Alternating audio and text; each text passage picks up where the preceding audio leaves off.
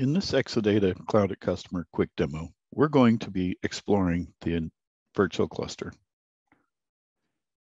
As we enter into our Cloud Customer GUI interface, we can see that we are in ExaCC 5 VM1 compartment, and we have a virtual cluster, ExaCC 5 CLU1.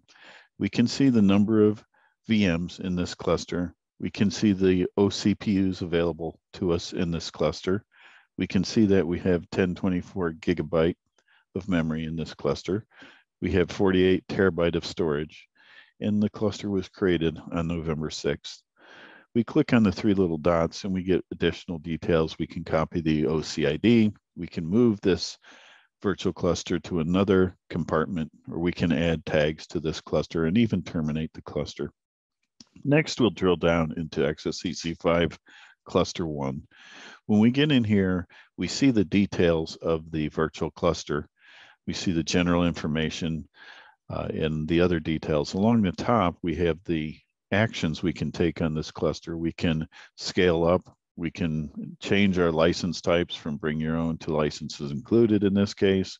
We can add SSH keys. We can move the resource once again, and we can add tags or terminate the cluster.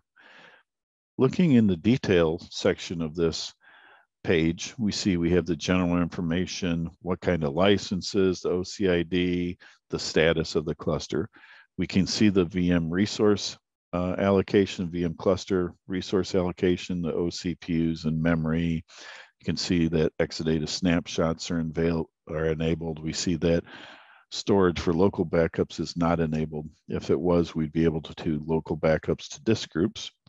We see the Exadata infrastructure where this virtual cluster resides, so that OSC SCA ExaCC 5 is a physical rack. We can see the virtual network components. This is the IP configuration for the Exadata environment. And then we can see the grid infrastructure and what version we're running for grid infrastructure, and if there would be any patches, we could drill down there. Scrolling down, we can see that we have a number of databases created within this virtual cluster. We can see that we have many different databases, their availability, the version that they're running, what kind of database that has been created. If we click on database homes, we can see the database homes that we have allocated in this virtual cluster, the version number of that home, and what their date of creation was. We can see what the virtual machine host names are for this virtual cluster and their status. And as always, for these different targets, we can look at the three little dots and see what options we have for those. In this case, it's stop and reboot.